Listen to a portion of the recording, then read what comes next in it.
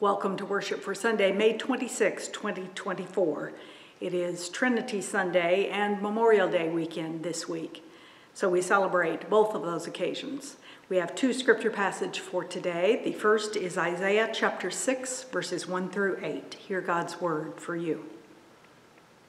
In the year that King Uzziah died, I saw the Lord sitting on a throne high and lofty, and the hem of his robe filled the temple. Seraphs were in attendance above him. Each had 6 wings. With 2 they covered their faces, with 2 they covered their feet, and with 2 they flew. And one called to another and said, "Holy, holy, holy is the Lord of hosts. The whole earth is full of his glory." The pivots on the threshold shook at the voices of those who called, and the house filled with smoke. And I said, "Woe is me, I am lost, for I am a man of unclean lips, and I live among a people of unclean lips. Yet my eyes have seen the King, the Lord of hosts." Then one of the seraphs flew to me, holding a live coal that had been taken from the altar with a pair of tongs. The seraph touched my mouth with it and said, "Now that this has touched your lips, your guilt has departed and your sin is blotted out." Then I heard the voice of the Lord saying, "Whom shall I send, and who will go for us?" And I said, "Here am I, send me." The second reading is from the Gospel of John, chapter 3, verses 1 through 17. Now there was a Pharisee named Nicodemus, a leader of the Jews. He came to Jesus by night and said to him, "Rabbi, we know that you are a teacher who has come from God, for no one can do these signs that you do apart from the presence of God." Jesus answered him, "Very truly, I tell you, no one can see the kingdom of God without being born from above." Nicodemus said to him, "How can anyone be born after having grown old? Can one enter a second time into the mother's womb and be born?" Jesus answered, "Very truly, I tell you, no one can enter the kingdom of God without being born of water and spirit. What is born of the flesh is flesh. What is born of the spirit is spirit. Do not be astonished that I said to you, you must be born from above. The wind blows where it chooses, and you hear the sound of it, but you do not know where it comes from or where it goes. So it is with everyone who is born of the Spirit." Nicodemus said to him, "How can these things be?"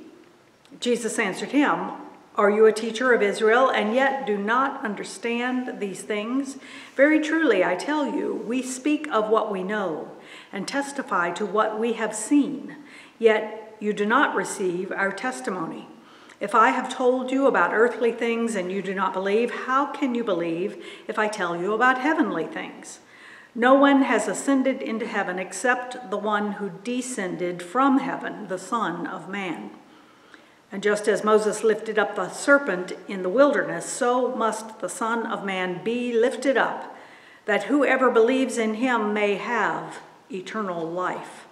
For God so loved the world that he gave his only Son, so that everyone who believes in him may not perish, but may have eternal life. Indeed, God did not send the Son into the world to condemn the world, but in order that the world might be saved through him." Here ends this reading. May God bless it to our understanding. The reading from Isaiah begins with "Holy, holy, holy, Lord God Almighty." This is a suggested reading for Trinity Sunday every third year because of the threefold repetition of holy, holy, holy, holy. This is one of the Old Testament phrases that often ties to the Trinity. Holy, holy, holy, God in 3 persons. The scripture reminds us that throughout time, God has come to God's people in a variety of ways, reaching us and calling us to service. God calls us to go where God sends us, like the prophet in the scripture. We have a job to do. for God, even when we don't feel worthy, as the prophet did not feel worthy. Even then, God makes us able. The scripture reminds us that it is not about us. It is about God's glory in Jesus Christ. God can work miracles through us anywhere, anytime. God's Spirit moves through us and calls us to serve God, to follow Jesus, and to care for others. We are invited to respond with the prophet, "Here am I, send me." Today, as May ends, this week as May ends, as summer begins, we think about endings and beginnings. We are invited to begin something new as summer stretches out before us. It is the perfect time to think about a new way to serve Jesus, a new way to draw closer to God, a new way to invite others into God's love and mercy. Summer is a perfect time to try something new, to grow in God's grace, to serve God in some new way. Think about the season ahead, the months ahead, and how God is calling you to serve. God says to you, as with the prophet, "Whom shall I send, and who will go for me?" And we can answer today, "Here am I, send me." The second scripture for today is another call story. We are invited alongside Nicodemus to be born again, to be born from above, as the translations vary a little bit. That phrase, "to be born again," is familiar in our world, and it means different things in different traditions. For Presbyterians, being born again is about renewal and life. We are born anew into Jesus Christ, into life in Jesus Christ. We renew our commitment to God through Jesus Christ. We begin our life recognizing Jesus as Savior and Lord. The Greek translation is both born again, but might also be born from above, as this translation that we heard today says. Born from God, born from heaven, born out of the love of God in Jesus Christ, born out of the breath of God, the Spirit of God, as it says, the Spirit of God that is breathed over us and into us at Pentecost, born as a child of God who belongs to God and lives for God, born again. We are given this gift of renewal once for all time through the action of Jesus. But we can experience this renewal every single day, every single breath we take. We can experience the grace of God. We are, in fact, renewed by God every single moment as we connect to God, as we serve Jesus in the power of the Holy Spirit.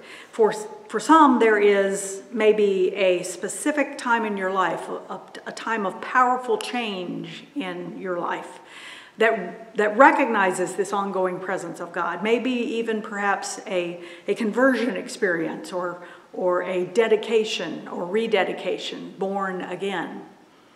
For others of us, these moments abound throughout life, and they grow throughout our lives with many points of recognition that God is in our lives, that God is with us, that God loves us, that God calls us, that we trust God. God has always been a part of our lives, and we're grateful. Born again. The gospel reading from John is one of our favorites. Although we don't always read the whole chapter or half the chapter as I did today, when we refer to the verse John 3:16, "For God so loved the world," and so on. The context of the visit between Jesus and Nicodemus adds great depth and insight to this wonderful verse about God's love for the whole world and the salvation that Jesus gives. The context is a good man, Nicodemus, searching for truth, searching for guidance in how to live his life.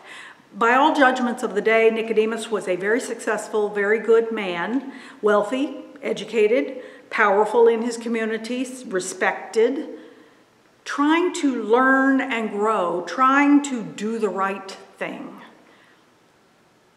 Yet he comes to Jesus because Nicodemus knows that there is more to life than all of those accolades, more to life than money or fame or popularity or politics or intelligence or success. There is more to life. Nicodemus is searching for that something more. Nicodemus wants to understand. Nicodemus wants to know God. Though his life is good, Nicodemus thinks maybe something is missing. And Jesus puts his finger on it immediately. You must be born from above, born from God. How you live must come from God.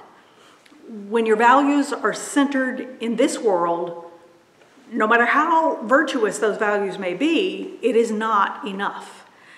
If God is your center, you will find what you seek. You will have everything you need. If God is the center of your life, if all you seek comes from God, if what you value are the gifts of God, you will have an abundant life. You must be born again, born from God. Your life values must come directly from God. You must belong to God. For only in God will we have all that we need, everything that we need. Only in God will we live in true love. For God so loved the world that God came in Jesus Christ to save us, to redeem us, to show us how to live in that love forever. Nicodemus came looking for something, and Jesus said, you must change everything. Every part of your life, every moment of every day, every breath you take must belong to God. Jesus offered Nicodemus a new life, a new beginning. Jesus said, you may start over today. From this moment on, put your life in God's hands. Jesus offers you and me the same thing, the very same thing.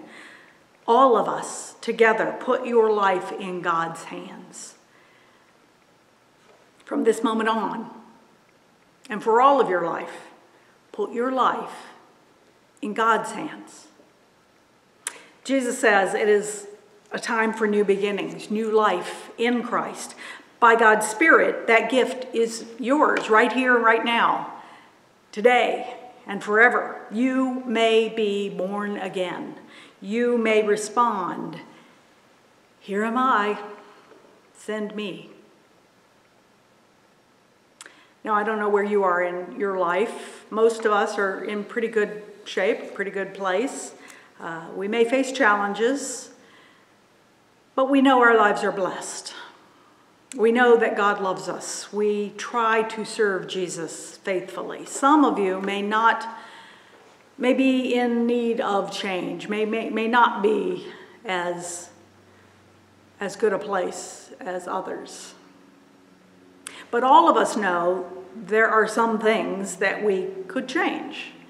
No matter where we are in life, we know there are some things we could change. There are some things I try to control rather than giving completely to God, putting in God's hands. There are some areas of my life where I need a fresh start, a new beginning, worrying less, trusting more. Maybe you can think of concrete examples in your life of things that need change. The scripture for today reminds us that God offers us new beginnings every single day. Every day.